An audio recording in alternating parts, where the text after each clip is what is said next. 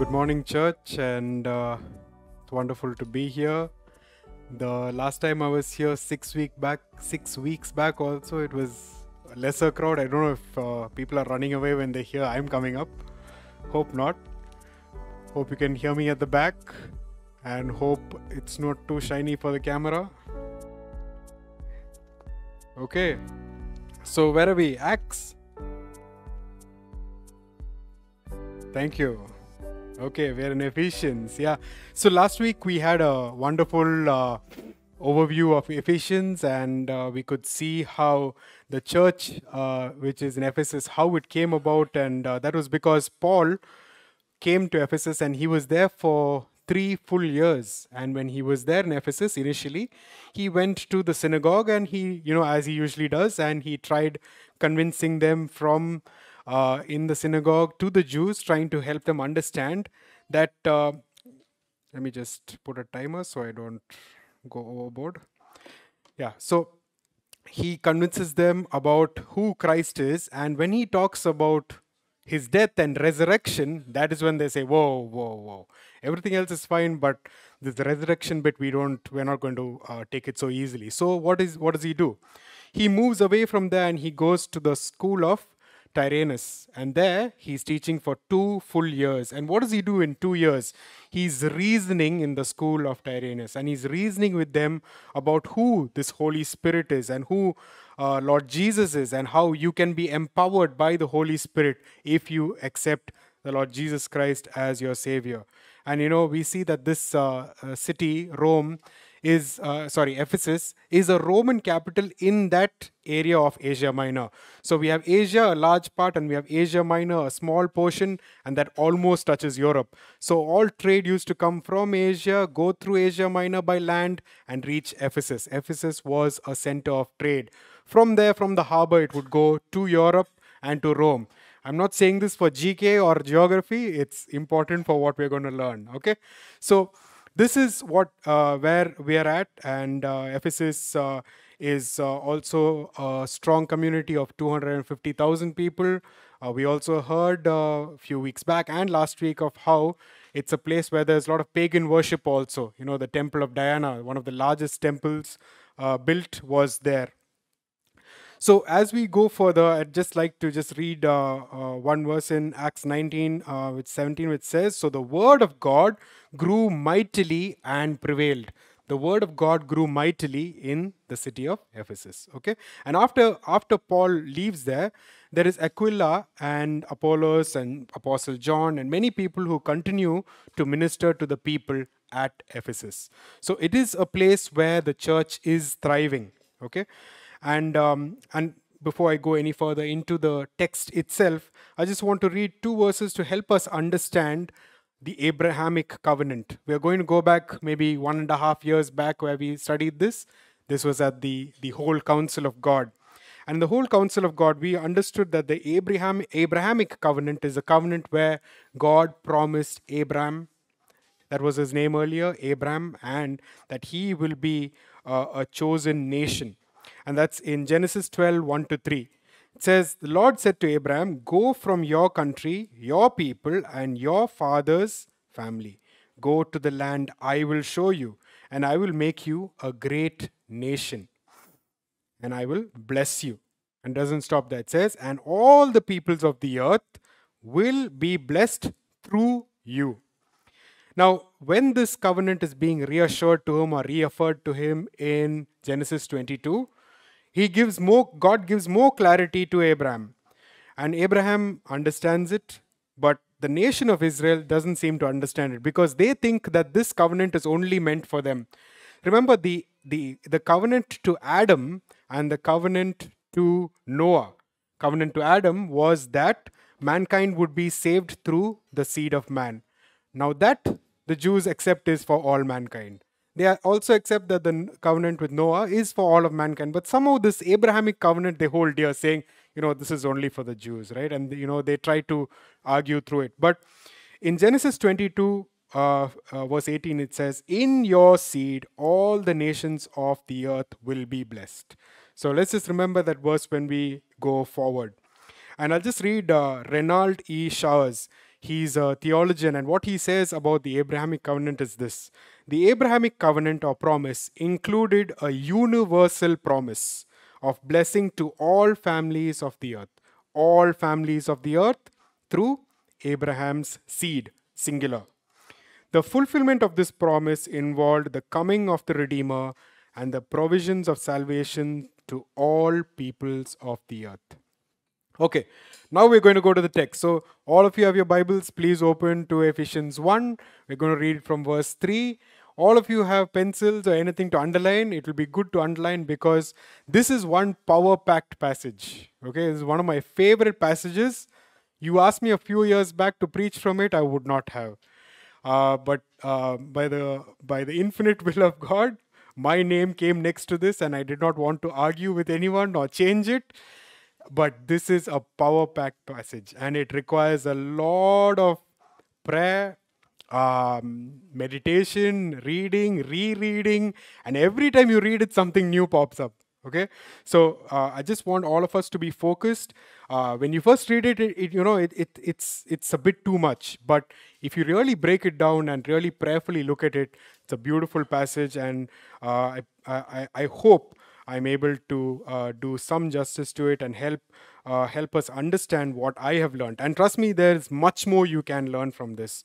So the first verse, which is verse 3, and there is also some points, if you can towards the end tell me how many times.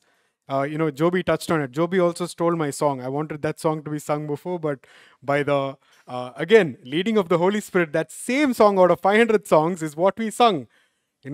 The gift of God and the gift of grace is Jesus, my Redeemer. So, and you remember Joby said, everything revolves under that phrase, in Christ, through Christ. And I want you all to, as we, don't count now, okay? As we go through the passage, mark it, understand it. Children, you also, you have to tell me how many times, okay? In Christ, through Christ, by Christ, in Him.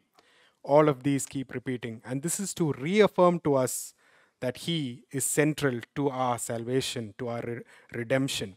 So let's read the first verse, which is in verse 3.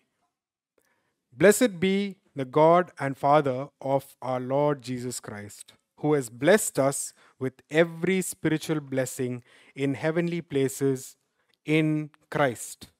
Now, if you look at that verse, we could have even, Paul could have just written the verse saying, blessed be God the Father, who has blessed us with every spiritual blessing. But he was very specific to call out the Father of our Lord Jesus Christ and end it with, in Him. And this sets the stage for us. And this spiritual blessing is just not any normal blessing. It is every spiritual blessing in heavenly places. Now, when we read this, we shouldn't think, oh, God is going to bless us immensely through all material blessings we can ask for because we are His child. No, this has nothing to do with material or immaterial blessings or emotional blessings. It is spiritual blessings which are stored for us in heavenly places for Christ. And we will look at that, right? We will look at all the blessings as we go through these verses. In Romans 8:34, it says, it is Christ who died and furthermore is also risen. And He is at the right hand of God and also makes intercession for us. And we see here Christ at the right hand of God, right? The NLT says He's sitting at a place of honor at God's right hand, pleading for us. Pleading for us. So He is our inheritance and treasure in heaven, pleading for each one of us. And this is one of the great blessings to know that everything is held together in Christ. Verse 4.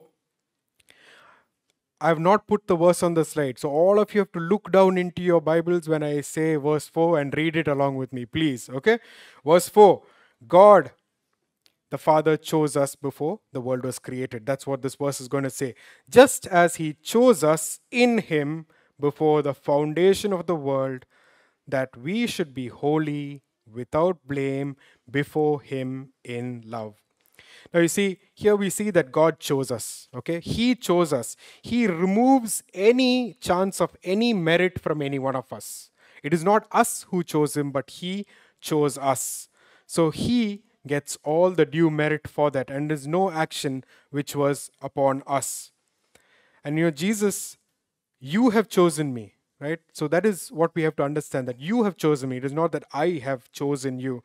Now, the problem with election is immediately people will jump up and say, hey, where's free will in this? What doesn't my free will have anything to do with all of this? Why not me? I'm also involved in all of this, in this process. But the problem is, the thinking is, and with that thinking comes, oh, you know what, I can't understand it, so I'm not going to deal with this. But that is a wrong thinking, because that is the thinking of a fallen man. But we have to understand that God is omniscient, right? He is a God who knows everything. And his plane of thinking is completely different than what is ours. And the elect who are already chosen, we don't know who they are. But what is our duty? We have to evangelize to everyone.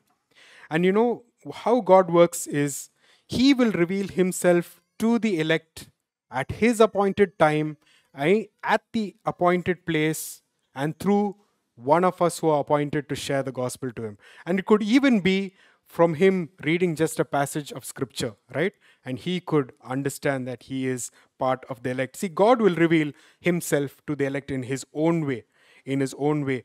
And for us, we should not keep thinking, how is this going to happen?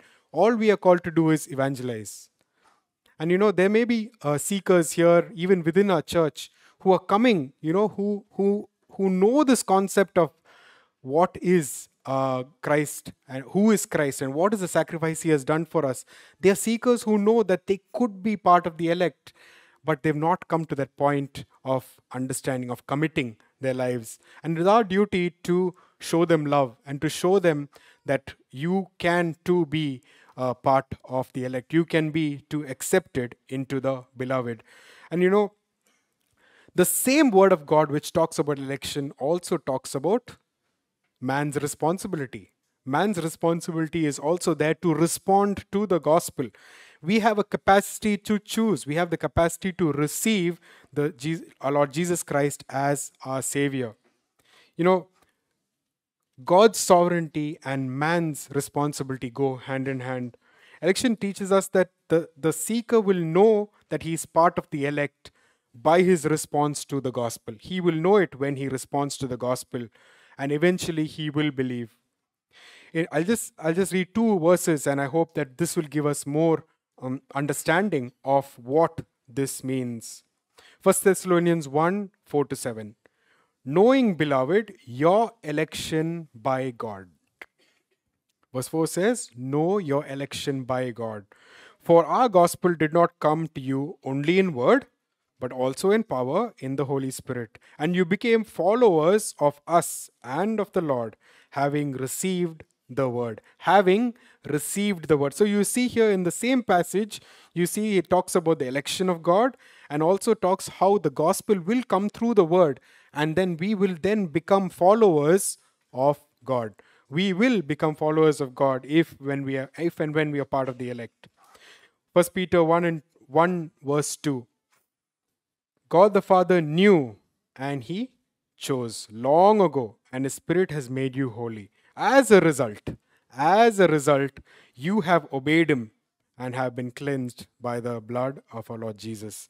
So, I just want to make one more disclaimer that, as I said, God's sovereignty works hand in hand with our man's responsibility. And that man's responsibility is also, we cannot take election as an excuse to say, oh, I don't need to evangelize. I don't need to share the gospel. That is a wrong teaching and wrong notion. And there are some churches who have done that. And, it is also not an excuse to say, you know what, brother, I'm not able to commit because I'm not part of the elect. I think we're crossing lines to say that I know what is God's plan, right? But it is our responsibility to share, and we hope that those who will listen will be saved. So how and why is this election possible? It is in Him, so that we should be holy. It says that right in that verse, right? So that we should be holy and without blame, and that is the purpose of us to be before Him in love. Verse 5, having predestined us to adoption as sons by Jesus Christ to himself. Now we already saw election. Now we see predestination. Now predestination is not the same as election or being chosen. Predestination explains to us how and when the chosen were selected. How and when. And this was way past, before time was even created, even before the foundation of the earth. So it's not like as God goes by, he decides, okay, I'm going to add him to the elect. Let this person also be added to the plan. It is not like that. They were chosen well before. Predestination confirms and tells us that God chose us way before, at the foundation of the earth. And it also talks about how we are predestined to be adopted into his family. And we'll look at adoption also in a few minutes. In Romans 9:29 it says, "For God knew his people in advance, and he chose them before to become like his son." Chose us, predestined us. Why? To become like his son. Verse 5 continues, adoption as sons by Jesus Christ to himself, according to the good pleasure of his will. We can ask, why is this? Why is God predestining us? Why is he adopting us?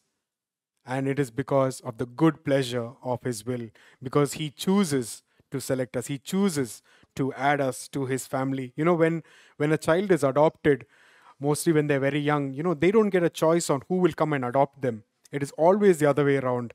The adopted adopt the family who is adopting is the one who goes and selects a child and takes a child and puts them into their family. And that is the same thing with our Lord Jesus Christ.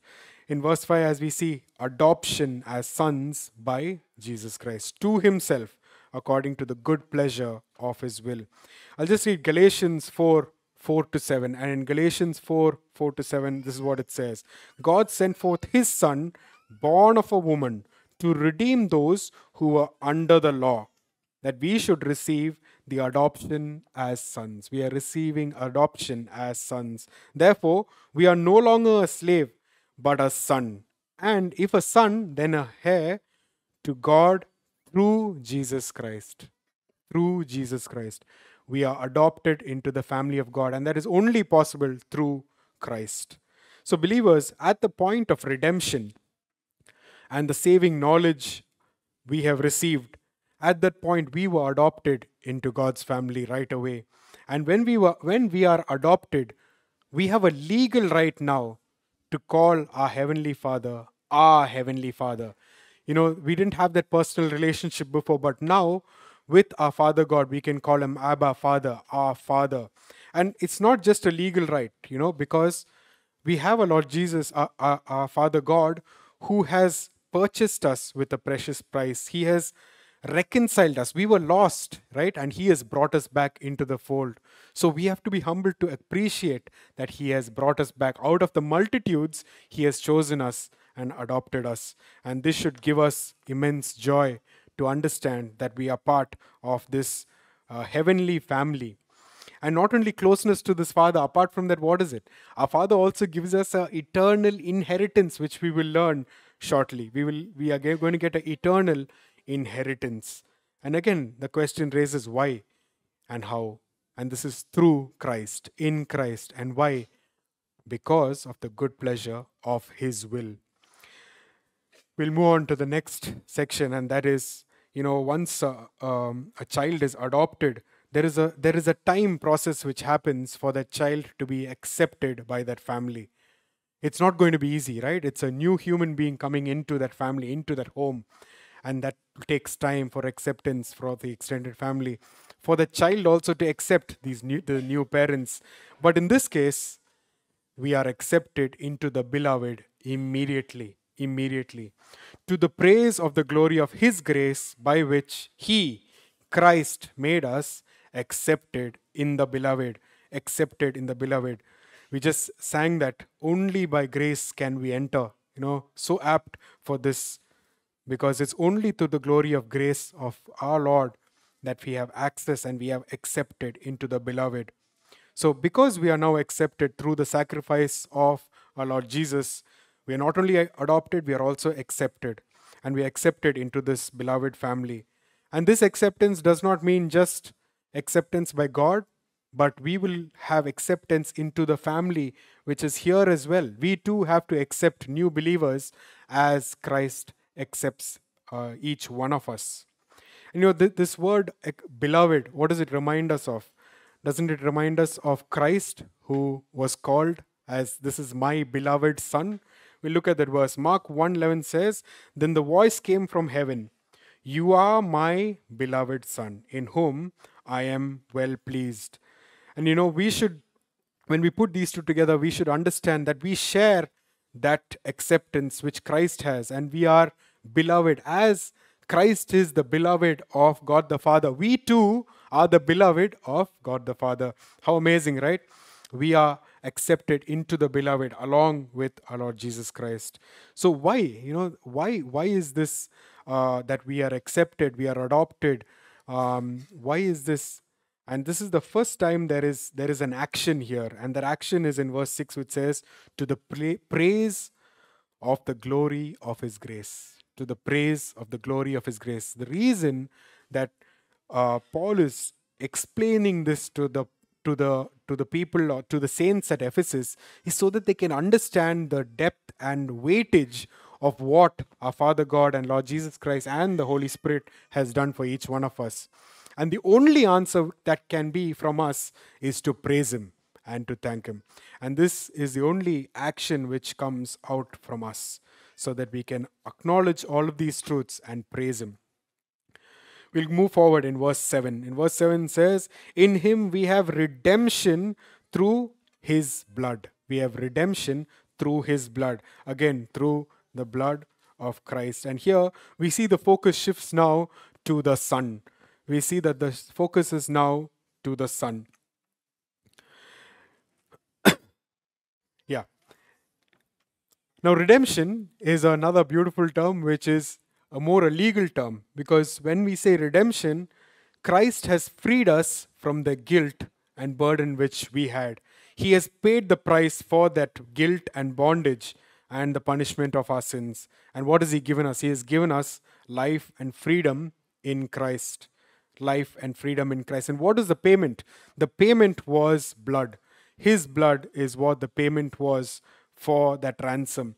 And this reminds us of the story of this judge. I just want to share a quick story of it's about a judge who sits on his high table, right? And as he sits there, he pronounces judgment on a culprit, and he says that you have been convicted of your crimes and you will be put to death.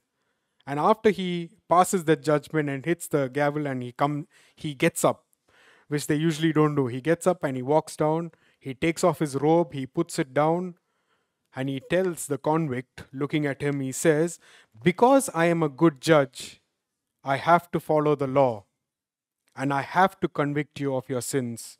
And because of that, convict you, and because of that, that conviction is death.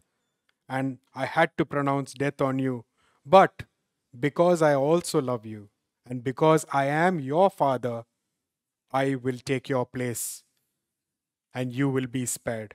And this is what our Father God has done for us. He took our place, and even though there was death looming over us, he has granted us life. And our Lord Jesus Christ has taken the death and punishment upon himself. And this is also seen in John 10:14-18. That's why the Lord Jesus Christ has said this. And this is what he says: "I am the good shepherd. I know my sheep, and I know my very own. I lay down my life for my sheep. And the other sheep, which is not of this fold, them also will I bring in. They will hear my voice, and there will be one flock and one shepherd." He goes on to say, "No one takes my life from me. I lay it down by myself, and I have power to lay it down, and I have power to take it again." And this is our Lord Jesus Christ, who has given us redemption. And that redemption is where he paid the price for each one of our sins. And then we'll move on to the next phrase, which is forgiveness. And in forgiveness, we see that The forgiveness is an outcome of this redemption, the price which is already paid. Verse 7 says, the forgiveness of sins according to the riches of his grace. Again, so many aspects of this we heard this morning already. The richness of his grace, which made to abound towards us in all wisdom and prudence. So, our Lord Jesus, our Lord God, in all wisdom and prudence, has given us forgiveness. And this forgiveness was again, if you look a phrase back, is through the blood of Christ. Through the blood of Christ. Forgiveness is an outcome of redemption. And without redemption, none of us would have got this forgiveness. There is no free lunch, right? A price had to be paid. And this forgiveness is continuous, right? This is how we go back to our Lord and we ask for forgiveness. What does 1 John 1:9 say, right? It says that if we confess our sins, he is faithful and just to forgive us of our sins and cleanse us of all unrighteousness. So we are called to ask for forgiveness and go back to him for forgiveness. And this verse clearly says there's a richness of his grace. There is a storehouse of rich grace which we can go to, and from that grace is where we get unlimited forgiveness. This does not mean that we misuse this, right? In Romans 5:20 it says, where sin abounded, grace abounded much more. So I hope that we understand that this grace should not be taken lightly, because the next verse says, for this reason should we continue in sin? No, definitely not. We'll move on to the next verse, and that's in verse 9, and that is, he has made his mystery of his will revealed to us. There's redemption, and mystery of his will has been revealed to us. Verse 9, having made known to us the mystery of his will according to his good pleasure, which he purposed in himself. In himself. This mystery is not some mystery tale or something which is a fable, but these are truths which were always there, but these were not yet revealed to the Christ's followers. The Christians did not understand this yet because they had to attain some maturity in Christ. And this was the right time for Paul to write this letter to the Ephesian church. And when he reveals this, whatever we are learning today and what we will learn going forward in the next few chapters as well, will help us understand more about our God, more about our Savior. And these are the mysteries he's talking about, the secrets of his grace, which are being revealed to us and to the Ephesian church. And why? Why is this? He doesn't have to keep all, he could have kept all this mysterious, and only certain high priests should be the ones who hold it. Some religions hold on to that only certain people know some amount of knowledge. But here he wants each one of us, what is addressed in the first verse, if you look up, it says, we are all saints unto him, right? And we all have access to the riches which are in the word. And each one of us can definitely understand it if we put our mind and apply our minds to it. And it pleases God to help us understand who he is. It pleases him for us to understand, comprehend. Why? So that we can appreciate him. We will be able to appreciate him more if we understand these truths more. Verse 10, that in the dispensation of the fullness of time, dispensation of the fullness of time. This is the future millennium kingdom which he is speaking of. And the fullness of time comes. He, that is Christ, will gather together all in one, all things in Christ, both which are in heaven and which are on earth, in him. In him. So this is talking about the future mystery which is to come. And I'm sure the Ephesian church would have been as confused, much more confused than us, because it's the first time they're hearing this.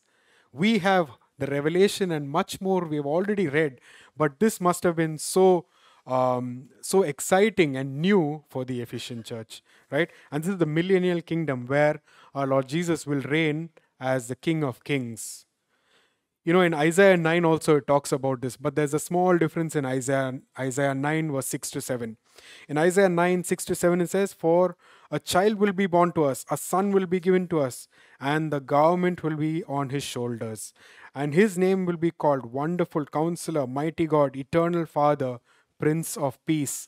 Prince of Peace because he will create peace on earth, which we have not had for generations.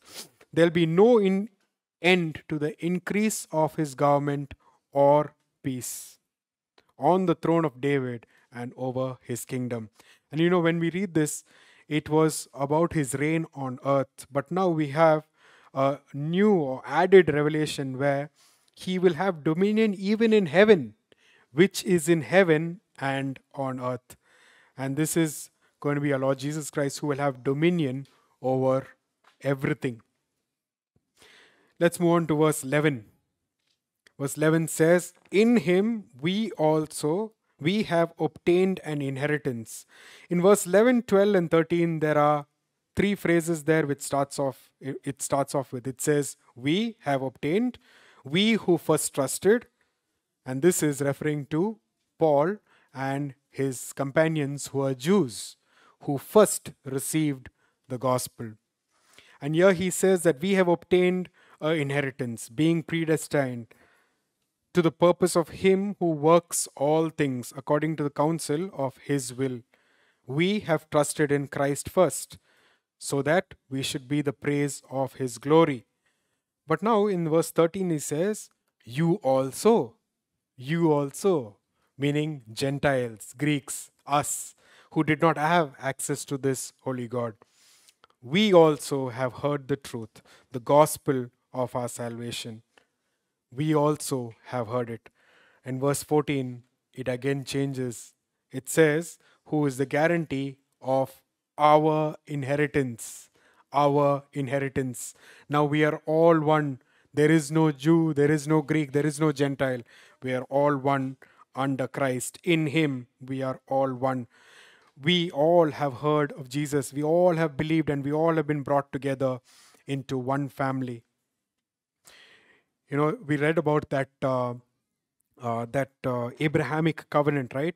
And how the Jews are confused. And here, if you turn to Galatians 3 verse 16, Paul is correcting them. And this letter to the Galatians is prior to the letter to the Ephesians. And here, he wants to, reiterate to them, what you're reading is wrong. And he says there in 3:16, Galatians 3:16, he does not say, and two seeds, as to many, but as of one, and that your seed who is in Christ. Your seed. And he adds on, as he goes on in verse 28 and 29, he says, there is neither Jew nor Greek, there is neither slave nor free, there is no male or female. For you all, we all are one in Christ. Now that we belong to Christ, you are the true children of Abraham. God's promise to Abraham belongs to you. God's promise to Abraham belongs to all of us. We'll move on to verse 13. Verse 13 talks about the Holy Spirit. And now we move to the last part, which is about the Holy Spirit in verse 13 and 14. In him you also trusted after you, having heard the word of truth, the gospel of your salvation, in whom, having believed, you were sealed with the Holy Spirit. You were sealed with the Holy Spirit. Verse 14, who is the guarantee of our inheritance until the redemption of the purchased possession to the praise of his glory. This is the third time that phrase comes, to the praise of his glory. We'll look at that in a minute. The phrases you need to look at here are in the end of 13 and 14. You were sealed by the Holy Spirit, the guarantee of our inheritance, and the redemption of the purchased possession. Now, what is beautiful here is Paul again knows his audience. We have seen that in the past in Acts, right? He changes his messages as per where he is talking. Now, when he's talking to Ephesians, remember I told you Ephesus was a center of business. Trade used to come in from Asia, spices, silk, cloth, I don't know, whatever comes from Asia and goes to Europe, right? Which is not available in Europe. And all these spices and essential oils which come to Ephesus and then go to Rome, they come to a marketplace. And when they come to a marketplace, servants of masters back in Rome would come to the marketplace and purchase those goods. When they purchase those goods, there is no counterfoil, there is no online tracking, none of that, right? The way they did it is they wrapped it all up, they tied it all up, made a big knot, put wax, and put a seal. And when they put a seal on that goods which is supposed to go from here to Rome, they don't need to always travel with it. All they do is they put the seal. And once they put that seal of the master, once it reaches there in the port of Rome, the master, when he receives it, he looks at that purchased possession and he is able to redeem it from the port, looking just at that seal. And now look at those phrases, right? We are sealed with that Holy Spirit. He is the guarantee of our inheritance until the redemption of the purchased possession. And when we go into those pearly gates, we will be warmly welcomed because we have the seal of the Holy Spirit. We have been sealed by the Holy Spirit and we are His prized possession. We are the prized possession of our Heavenly Father. Let's look at that word inheritance a little more. So we are His inheritance, we are His purchased possession, and our inheritance also is Christ. Our inheritance is eternity in heaven. Our prized possession and inheritance is to be in His presence. Inheritance was very important in those days because they didn't have to do BBA and MBA and then go for a job. They had to take over what their father did. And that was their inheritance. They waited for that inheritance to take it over. And what is our inheritance? Our inheritance is what we see in Revelation 21. And you see that it says, no more death, no more sorrow, no more crying, no more pain. Everything will be made new. We will be in a bejeweled city, the new Jerusalem. This will be our eternal residence. And God Himself will dwell with us. God Himself will dwell with us. And man will be with their God. We will be with our God. So the Holy Spirit has sealed us. He has made us His precious possession. We have this guarantee in Him. And this is our security. And this should be our joy. So we've come to the end of this passage and you see why are these blessings, and you see that in that phrase in 6, 12 and 14, which says, to the praise of the glory of His grace. This is the reason. God wants us to use these truths to appreciate what He has done for us, to praise Him and exalt Him. In Ephesians 1, we will see a prayer. The next step is a prayer that is from 15 to 23. And this prayer is to help us experience the power of the gospel and experience this Lord Jesus. So in the next slide, we'll just look at what are these blessings. I didn't make the 10 up. It came to 10 points. Okay, I didn't force it. There may be more points, and I hope there'll be more. There cannot be anything less. There may be more points and more blessings you will be able to find in this passage, and I hope you will see that in the time to come when you sit with your care groups. What are the blessings that we see in these 11 verses? He has blessed us with every spiritual blessing in heavenly places. It's not material blessings, but spiritual, eternal blessings. And these blessings are, He chose us before the world was created. He predestined us. He adopted us. He has accepted us into the beloved. He has redeemed us. He has forgiven us. And He's revealing the mystery of His will to us. He's constantly revealing His will in our lives to us. And we have obtained the guarantee of our inheritance, and we are sealed with the Holy Spirit. So, brothers and sisters, as we keep this in mind, what is our response to this? Why is God trying to teach us this? And it is very relevant even for us, not just for the believers in Ephesus. There are two of the oldest manuscripts of the letter to the Ephesians are missing just two words. And there says, to the saints, full stop. It doesn't say at Ephesus. And there's also one more manuscript which instead of Ephesus says Laodicea. So the theory goes that this letter was so powerful that this letter was recreated, rewritten, and sent to all the other churches so that they too could be encouraged. So, this is meant for all believers. What is God trying to tell us?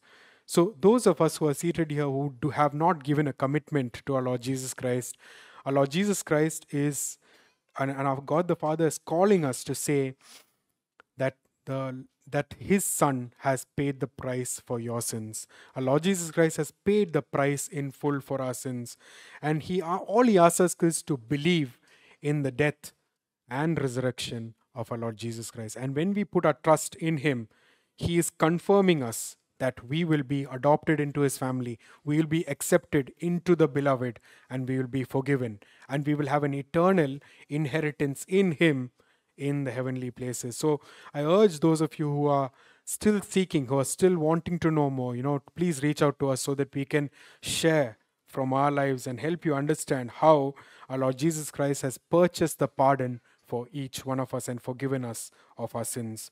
Church, Christians who are here, you have trusted in the Lord Jesus Christ. The gospel has been revealed to you and you have believed. This is the greatest blessing we could have ever got. The greatest blessing we could have ever got is to receive redemption, reconciliation, adoption into his family, and being accepted into the beloved. What else can we ask for? Because this life we live here is just a fraction or a small dot in eternity. And the rest of eternity we have to spend in the presence of our Lord Jesus Christ and to praise him. So, the immediate future should seem irrelevantly futile, right? It should seem like that. I'm not trying to make things trivial, but if we are able to value Christ more, if we're able to value these truths more, then the pain and sorrow we have in this lifetime will seem very minimal. Because we are then focused that we are only ambassadors of Christ to be here for a small season. And beyond that, what does Revelation say? No more pain, no more sorrow, no more suffering. Are we looking forward to that? That is what our Lord God wants for us to have, a heart which understands that we are sealed with the Holy Spirit, and we have a heart which has a guarantee which is to come, a future, beautiful future which is to come. If we don't understand that guarantee, if we don't understand that it is so sure that it can be any moment now, we will not be able to enjoy the life we have here. Everything will weigh us down. Anything and everything will weigh us down if we don't understand that these trials are nothing compared to the joy we will have in the future. Church, children of God, what is our response to this passage? This is a wonderful passage for praise and worship. Why is Paul opening with this opening thought and wonderful declaration in his letter to the church at Ephesus? And like I said, to any believers, maybe the Ephesians are like us. Maybe, they are just a bit laid back and they just want to come on a Sunday morning, just sit here and make sure that the presence is felt and I've done my duty, I've gone to church. But is that what is expected of us? If we understand this completely, will we be content with just sitting here and not pondering on what things have been spoken? Have we, men, have you been encouraged and pushed by the Spirit to rise up and share? This is a freedom not many churches have, and this is a freedom you have to stand up and share from your heart what God has laid on your heart. And you see, this morning, as many of the brothers stood up, we see the Spirit's leading and coming back just to the same passage. Everything I said here today, something has been touched on by many of the brothers who have come, and this was not planned. And this is how the Holy Spirit works. And the Holy Spirit is encouraging us to praise and worship, and for us to be seated here with attentive thoughts to praise Him, to worship Him and thank Him. And also for our lives to be a living, a life which is worthy of His calling. Is our lives worthy of His calling? Are we glorifying Him through our lives? That is the question which I want to leave with you today. Do we acknowledge the deep, deep love of our Savior and what He has given us? Do we acknowledge the work of the Son to take on the punishment of our sins upon himself? And have we understood how the Holy Spirit has secured us and kept us in the beloved? I just want to end with that this one phrase, this one it says, the Father God is the initiator of the work to redeem, reconcile, and accept man through the one time substitutionary sacrifice of the Son, and empower the presence of the Holy Spirit, who is the guarantee of our salvation and eternal inheritance. I was just pondering on various things, and I just wrote this together. It may not make grammatical sense, it may not be perfect, but that's what God knows we are.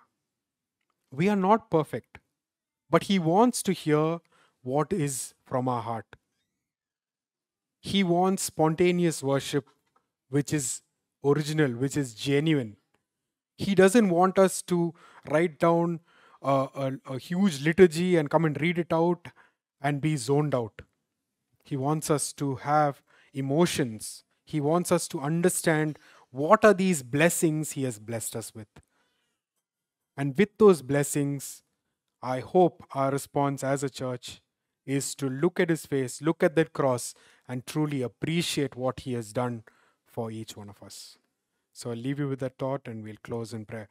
Before that, I'll just show you a couple of slides. So this is what the passage looks like, right? It's a lot of words. I hope all of you did some underlining, some highlighting in your digital Bibles. If you don't, go back and do that before you go to a care group. And if you break it down a little more, you'll see God the Father there, the Lord Jesus Christ there, and the Holy Spirit there in 3 sections being spoken of. And you also see the various blessings which I have highlighted in purple. If you take one step further, you see how He calls us to praise Him, to praise of His glory. And how many times it says, in Christ, by Christ, through Christ. So I hope that this will help us understand that a passage, however confusing it can be, it's not going to be that difficult. If we put our mind to it, if we ask the Holy Spirit to speak to us, He will reveal things to us. And I'm not saying everything was revealed to me.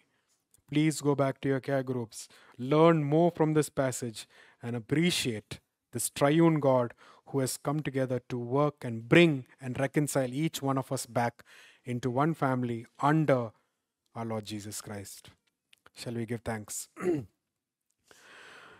Lord, Heavenly Father, we thank you and praise you, Lord, for your word, which is so true, relevant, and available to us, Lord, as it was centuries back. We thank you, Lord, that we too, we are like the church at Ephesus. We too are at times lost. We too do not focus on who you are, and we thank you, Lord, for these reminders which help us understand the blessings which are in Christ Jesus. And we pray, Lord, that we will appreciate these blessings. We will understand these various truths, and we will come together, Lord, to discuss with one another in our own care groups, and we'll understand who our Lord Jesus Christ is and what is our fitting response to our triune God who has reconciled us, redeemed us, and accepted us as His own, as His very own.